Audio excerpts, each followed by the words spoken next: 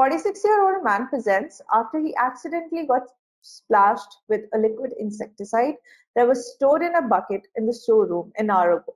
He says he can't stop coughing and he's having problems breathing. He also says that he has pain in his thighs, which is unbearable, and his vision is blurry.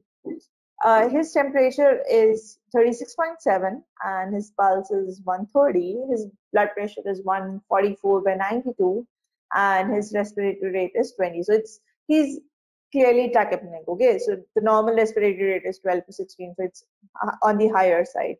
He's tachycardic. Look at the pulse. Always look at the vitals.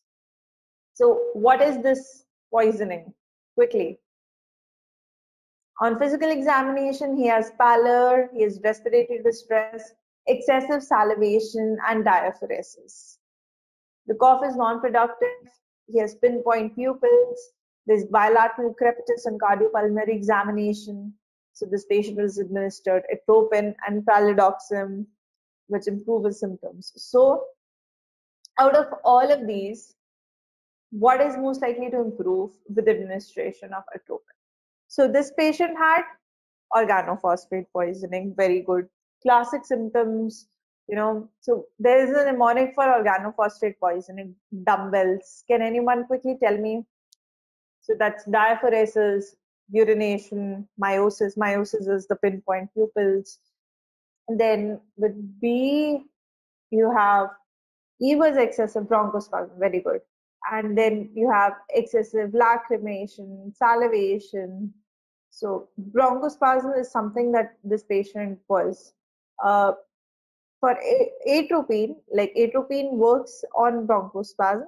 Why? Because so you have different type of receptors, right? So you have acetylcholinergic receptors, and what they do is they cause relaxation of your bronchial muscles. So that is why you're going to give him that. Other things in organophosphate poisoning that they can ask you apart from just the basic treatment would be, so here they have given the mnemonic sludge. Uward gives dumbbells. Either mnemonic is fine as long as you're able to figure out what is the mechanism of action of atropine. It is an anticholinergic drug, right? So it'll work on the muscarinic symptoms. And what is the mechanism of action of pralidoxim?